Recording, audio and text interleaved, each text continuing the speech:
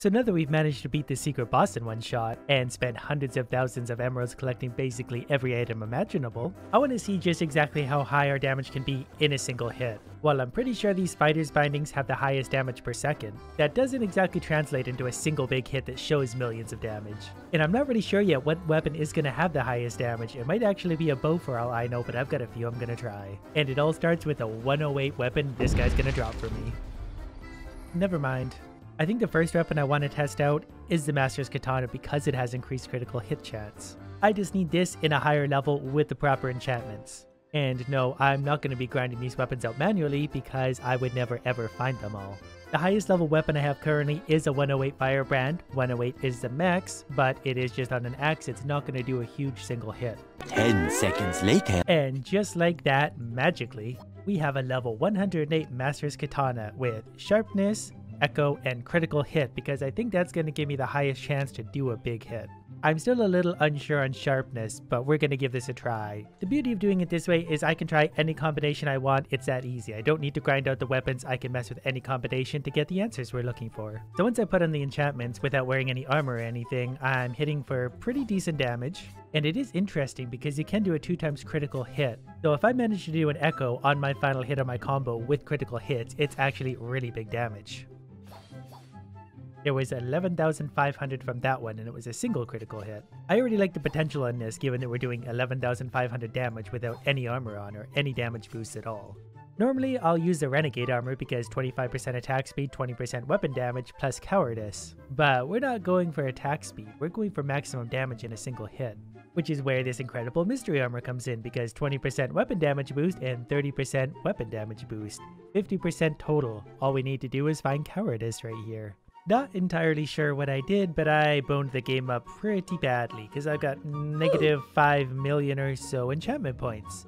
Plus an armor with a missing thing entirely, so I'm not really sure what's going to happen now. Alright, so as long as we don't put the mystery armor back on, the game seems to behave just fine again, so we're probably going to have to scrap that and find a new one. So for now, we're just going to wear the Renegade armor and go find one. That shouldn't take long at all. Plus, I kind of wanted to see how this katana does against regular enemies without any extras on it. It's definitely pretty good so far. It's not as quick as the gauntlets, but it does a lot of damage. Definitely has a glass cannon type vibe to it, given that there's no radiance, so I take a lot of damage. So while it hits harder, there's even hits for 50,000 already, I'm going to switch back to my gauntlets for now. There we go, mystery armor, only level 100, but I can work with this. And there we go, without getting too fancy, 20% plus 30% damage plus cowardice, which will level up here, so we'll get so much damage out of this, it's gonna hurt. So now when we hit the dummy, we're doing considerably more damage. There's a crit for 1921. Alright, what about if we do it with everything involved?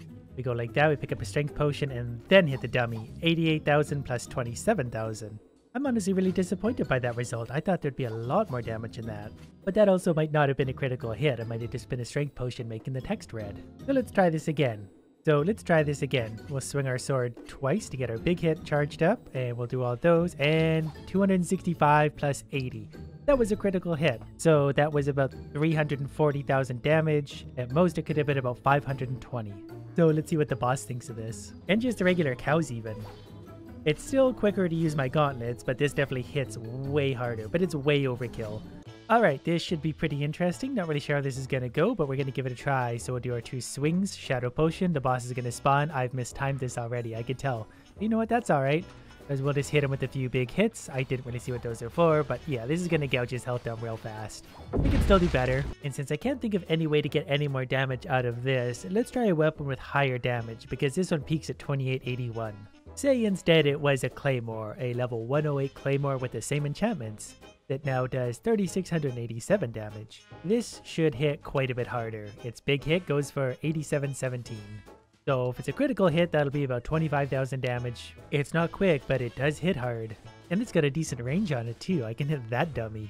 Alright, it's dummy time. 2, pick up this, and kablamo! 114 plus 37. So if that was a critical hit, it would have done about 330. If it was a dual critical hit, it would have done 660,000 technically on one attack. It's just too bad it wasn't always this quick. You would do so much damage per second. Probably actually, yeah, higher than my gauntlets, but it requires a strength potion to do it.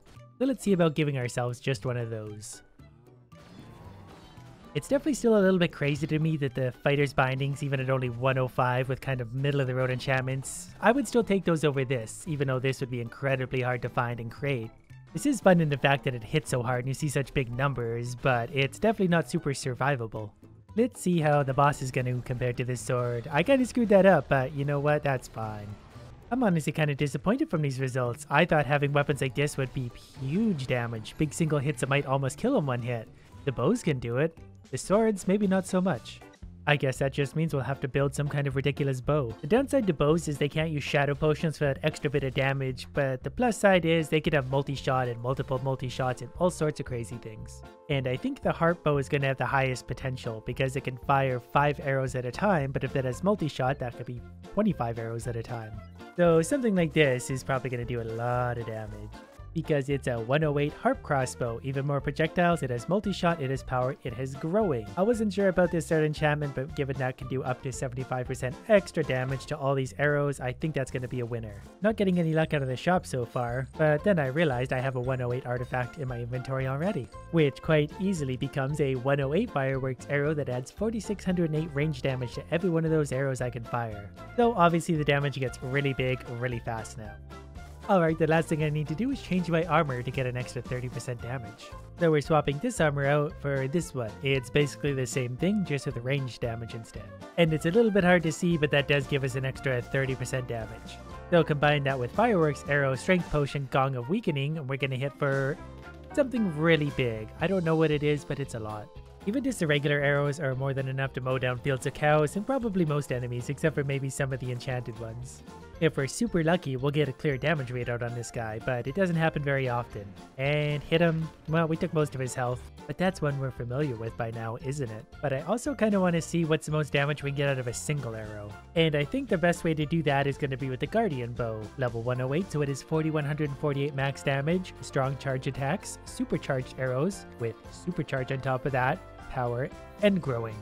The trick with this is going to be far enough away to get maximum damage, but still close enough to see how much it's actually doing. That was for 22,000 and something. We hit it from there, 24,000. I'm not actually sure there's any other item in the game that can hit for this hard for just a basic attack. It's definitely up there, I would have to really look into it, but it hits for a lot of damage. So if we add a few things, how much can we hit for? Even from this close, 385,000. So yeah, that's definitely up there. It's just too bad we can't add multi-shot on top of this. Well, I guess we can, I just think it'll probably break the game to do so. Let's try from just a little further back if we can. Like way back to here? That's probably not much further than last time, but we could definitely get 400,000 damage out of this easy with a single arrow. Given that I know where this idiot spawns, I think I could probably hit him pretty hard from pretty far back. I don't know how far you have to be to hit him for maximum damage, but we could walk like way back, I don't know, here. We won't really get to see the damage readout, but we'll see how much it did for a single arrow. It took over 2/3 of his health, which is definitely pretty amusing to me. Whoops. But I think that kind of also confirms that you're not going to be able to kill him with a single arrow under any circumstances, unless there's something I'm not thinking of, but it would be very hard even to replicate this. Given that these cows are pretty slow, I could probably actually walk one into one of my arrows and we could see the readout. As long as I'm kind of careful about how I do this. Oh, it's not really going to work. Well, you know, 369,000, that's a lot still. Pretty interesting results so far. I thought I'd be able to hit things for more, given that I can create basically anything I want at this point, but I still seem to be capped in the low hundreds of thousands. Unless I put on this disaster of an armor. Ta-da! Since the results have kind of been mediocre so far, I'm gonna do something stupid and try and build a bow that has like 3 times multi-shot just to see what'll happen. And that should do it. I'm not entirely sure if this multi-shot is working or not, or if any of them are, frankly. This might break the game, but we'll see what happens. And that's working pretty good. Look at all the multi-shots at once. I thought for sure this was just going to break the game, but this is actually just going to be a lot of fun. And I just know the cows are going to love all these arrows. If I could add piercing to this too, and growing. I don't know how carried away I can get with this, considering I already thought this was going to break the game, but this is definitely nice and powerful. Even now, I think only 2 of my multi-shots are working, because when I fire, it tends to do 6 a lot. That makes me think it's only 2 times 3. And we just can't settle for results like that. We can do better. We're going to turn this one into triple multi-shot. And for those of you wondering out there, I really don't think you can find this legitimately in-game. I've never seen more than 1 multi-shot enchantment on a bow before. I'm pretty sure it's just not possible. But when you're willing to cheat like me and potentially break the game, anything's possible. So now we should be getting stupid amounts of arrows. Though we're not really seeing any more than before, but you know what? I'll take it. That's still a lot of arrows. Let's change it up a little bit. Cows are getting boring.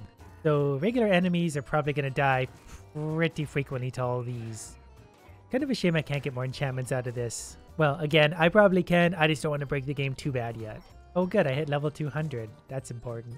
Today's experiments really lead me to think the bows actually are better for damage overall. But again, these are with weapons you're probably not ever really going to find in the game anyway. You have to be extraordinarily lucky. A golem? Do I even need to do anything upgraded? Well, you know what, whatever. For what it's worth, we'll just do that anyway because it's fun. Another golem plus an army of idiots.